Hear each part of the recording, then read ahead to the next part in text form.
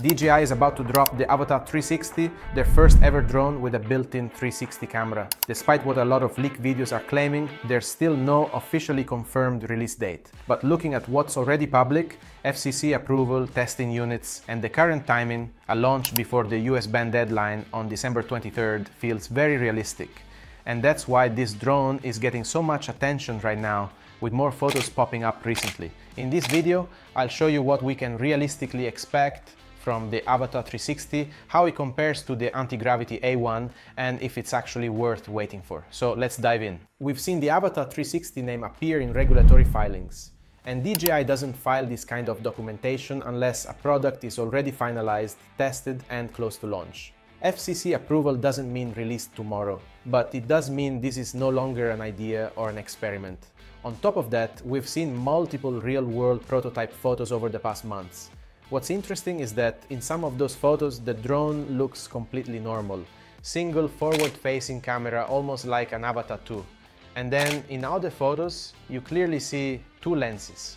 One on top, one on the bottom. That confused a lot of people, including myself at first. But the explanation turned out to be very smart. Yeah, because DJI designed a rotating camera system. When the drone is in 360 mode, the lenses point up and down, capturing the full sphere. That's how you get the invisible drone effect. No props, no body in the shot. When you switch to FPV mode, the lower lens rotates inward and hides, and the top lens becomes your forward-facing FPV camera. So what looks like two different drones is actually the same drone in two different modes. They're trying to merge two completely different worlds into one product. On one side you have 360 drones like the Antigravity A1, always filming everything, reframe later, super easy, very creative.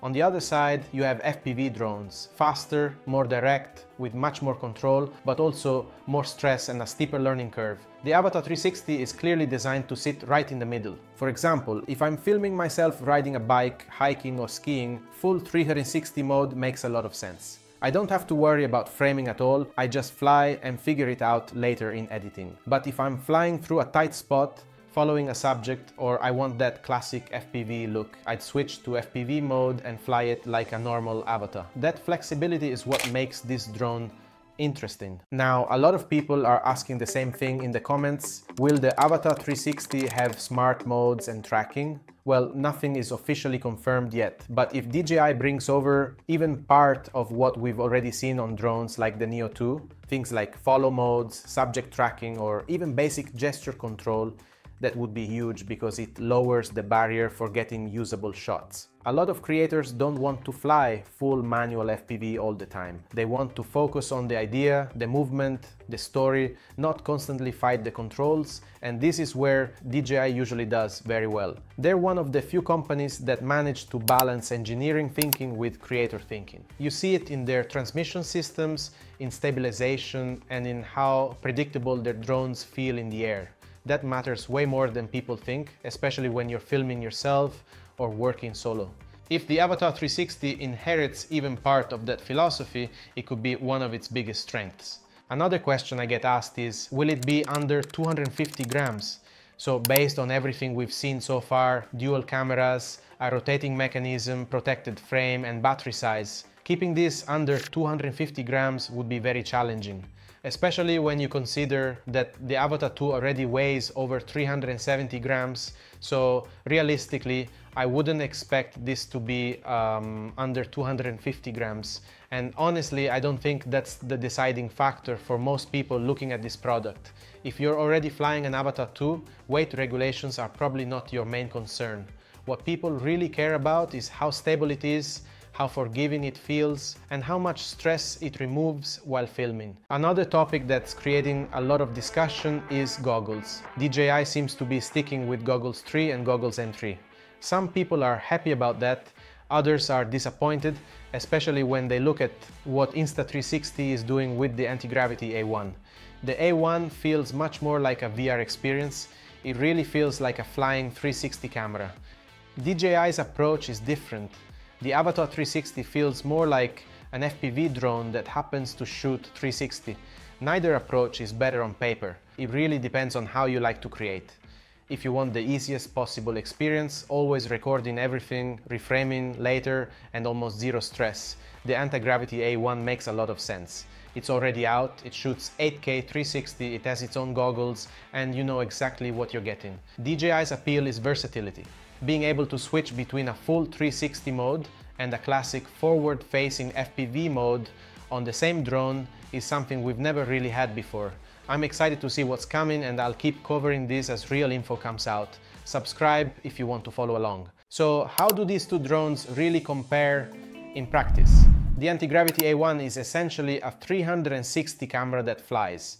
It's designed around the idea of capturing everything and deciding later. The Avata 360 feels like an FPV drone first, with 360 added as a creative layer. If your priority is ease and guaranteed results with minimal effort, the A1 is very appealing. If your priority is control, versatility, and being able to switch styles mid-flight, the Avata 360 becomes more interesting. This isn't really about which drone is better. It's about which one matches how you like to shoot. Now, let's talk about the US situation with DJI for a second. If you followed the news, you probably heard that DJI might be banned in the US from December 23rd. Some people are already leaning toward anti-gravity simply because it feels like the safer option right now. And if you live and work with DJI products in the US, that's a valid concern.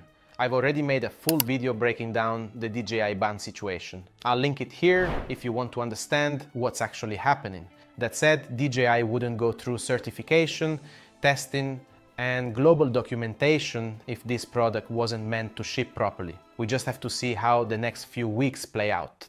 So what should we expect? First of all, this is not a drone for everyone.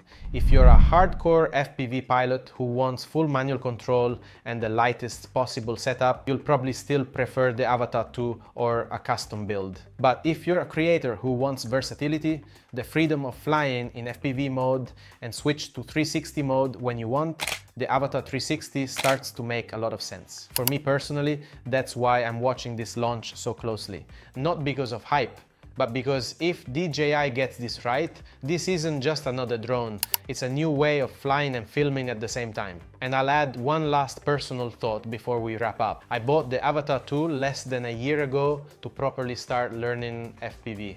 And honestly, it's been super interesting, but it's also way harder than it looks from the outside. FPV takes time, it takes practice, and yeah, there's always the risk of crashing your drone while you're learning. So when something like the Avata 360 comes along, something that could lower that barrier a bit without killing the FPV feeling, that's when it really gets interesting to me. Especially for creators who want great looking shots, but don't want to spend months just learning how not to crash. So let's see how this story unfolds over the next few days. I'll keep covering this as real info comes out, so subscribe if you want to follow along.